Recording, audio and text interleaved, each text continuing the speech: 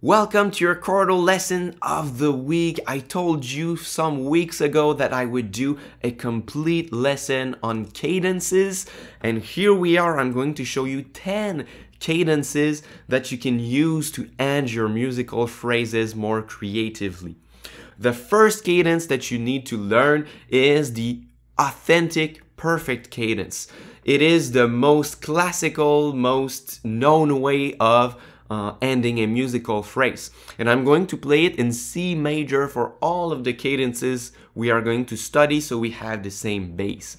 So basically it's to use the 5th degree of your scale and resolving back to the root. It's classic. So in C major it's G, C. 5th degree, root chord. I could do it like this too. This is the most basic cadence, but now you can have also a imperfect authentic cadence. It means that it's still going to be the 5th degree resolving to the 1st, so the 5th to the root chord, but the root chord is going to be in an inverted version, so it doesn't sound as conclusive as the perfect authentic. So it's going to sound something like this.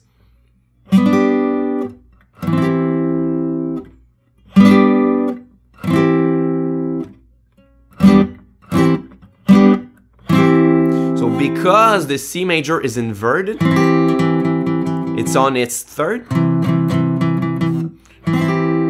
it doesn't sound as conclusive. So you can use the imperfect authentic cadence if you want a strong cadence, but that is not as conclusive. Because this one could pretty much end your song, and you don't want to have all of your cadences in your song give the listener the impression that the song is going to end, right?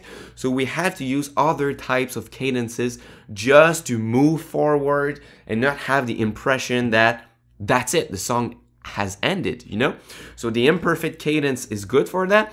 You also have, 3rd position, the half cadence. So basically it's the opposite of the perfect or imperfect cadence. Instead of having the emphasis on the root chord, we will place the emphasis on the 5th chord. So we are going to play our chord sequence and stop the longest on the 5th chord. So we are going to stop on the chord that has the most tension, that really wants to resolve. So it's going to do something like this.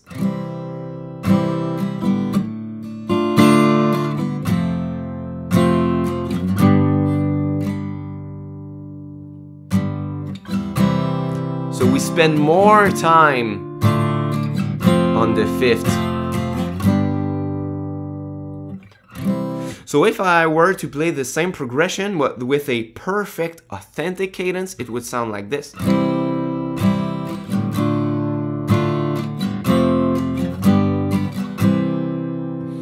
So you see, I stop on the root chord. My home is my root chord, but with the half cadence, my home is the dominant chord, the 5th degree of my scale.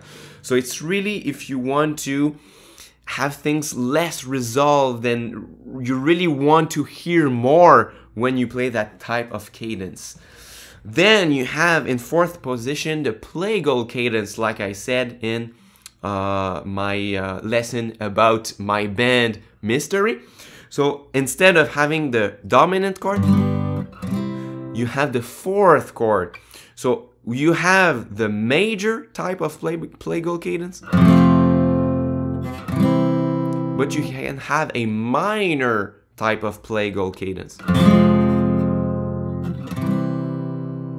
The major is from far, far away in history, especially in churches, to do the amen. It's like amen, something like this, okay? But the minor one is more recent. It's reminiscent of the Beatles.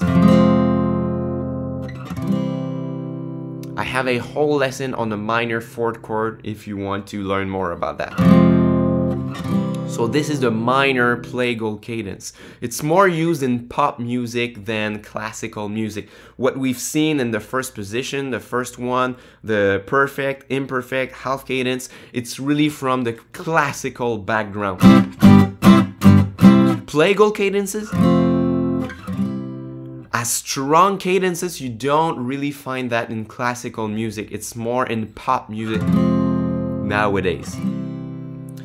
Then you have the most interesting one to my eyes. It's the interrupted cadence. It's also called the deceptive cadence. So basically, we are going after our dominant chord. We are going anywhere but the root chord, because what we expect is that the root chord is happening.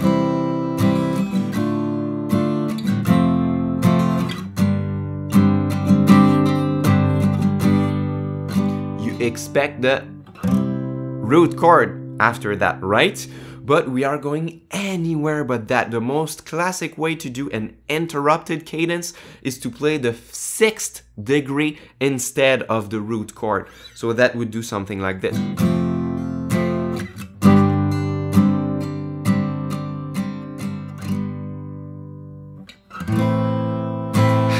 So you expect the root chord, but it's then in the 6th chord. So it gives momentum forward. You don't resolve too much and your song continues and it doesn't feel like it's going to end, right?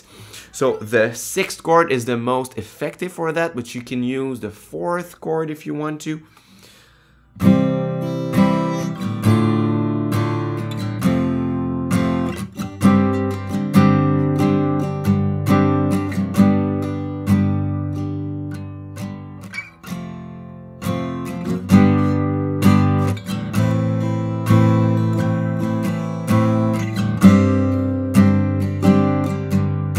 Once again, you want the root chord, but you get the 4th.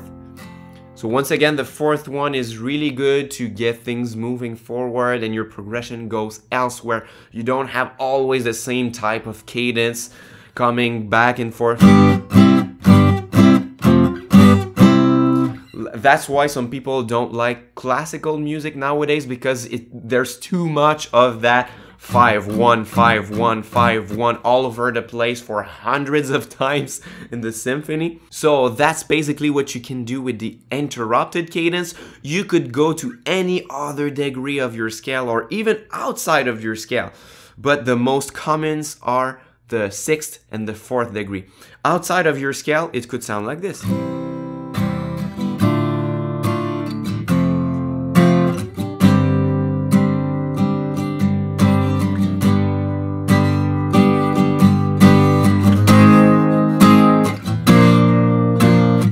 You can go elsewhere with that. If you pick a chord that is not inside of your scale, that could work too. The 7th type of cadence is the Picardy cadence.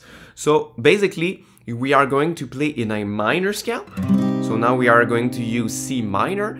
And most of the time what we see is a G major, because we still want the tension and resolution inside it. In a regular or harmonization, it's supposed to be a G minor.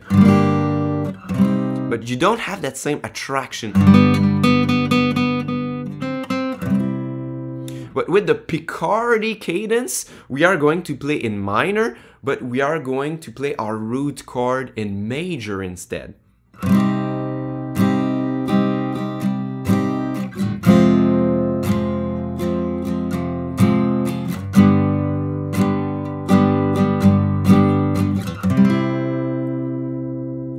It's in major instead.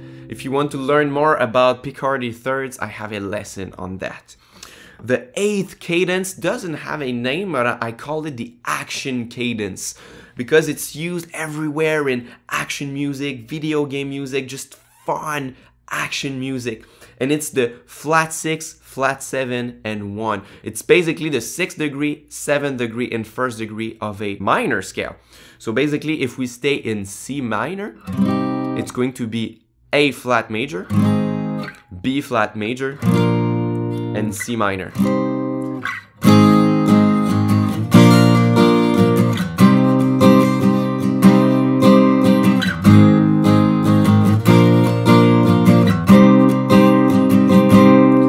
could have so many examples for this type of cadence. Recently, I have played my old Smash Bros game on my GameCube, and this uses this progression. The main music, it's like something like.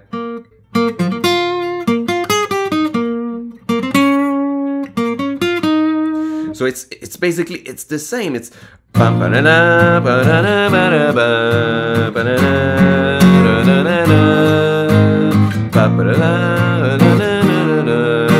flat 6, flat 7, and a root. It's everywhere if you listen to Iron Maiden.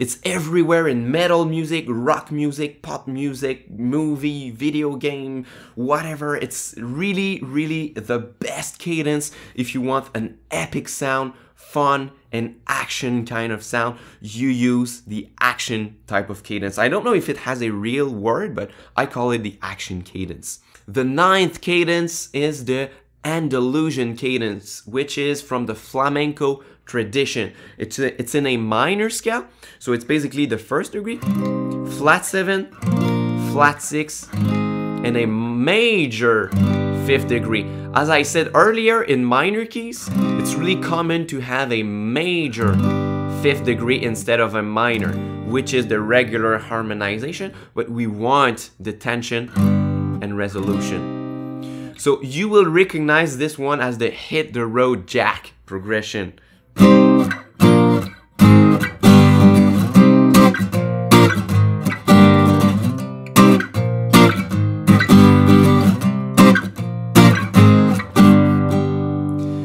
It's not used only in flamenco and in hit the road jack. It could use for many other types of songs, but it originates from the flamenco tradition.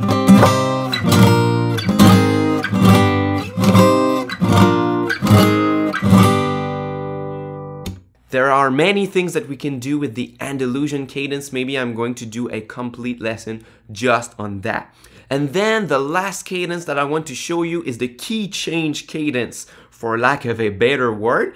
It's to use your sus4 chord on the 5th degree of your scale for a very long time, resolving it back to the regular 5th degree, and then from there you can go anywhere you want. It's going to be surprising just for 1 second, and then we will understand that we just changed keys, and that's going to work every time, anywhere.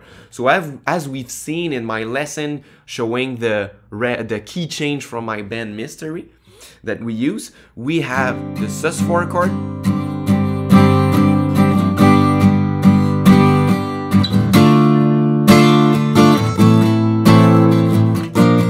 now I modulated from C major to D minor. I could do anything that I want.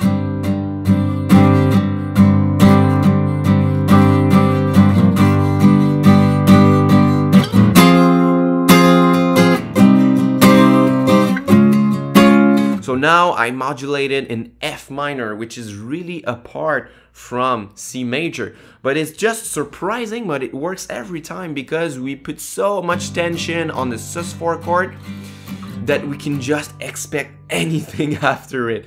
It's another great trick as the interruptive or deceptive cadence to just defy the expectations and go elsewhere and bring your song to uncharted territories. So it's not predictable that you're going to do for the whole song, because we've heard that too many times and we want to be more creative. So there you have it, 10 different cadences that you can use to end your musical phrases more creatively. Of course, there are many other cadences existing, but I think those are the main ones that you want to explore. So I really recommend that you use especially the interruptive deceptive cadences. So you want to make your song move forward and just defy the expectations of what the listener is expecting on a fifth dominant chord, and just bring your song elsewhere. Try it in your next songs. It's going to be very interesting. If you like that lesson, give it a big thumbs up. If you want to learn more about ambient chords and how to organize them in sequences, you can take my free mini course. It's the first link on the description box, or the orange pic here. As always, I really like teaching. Thanks for watching. Thank you very, very much. And until next time, au revoir.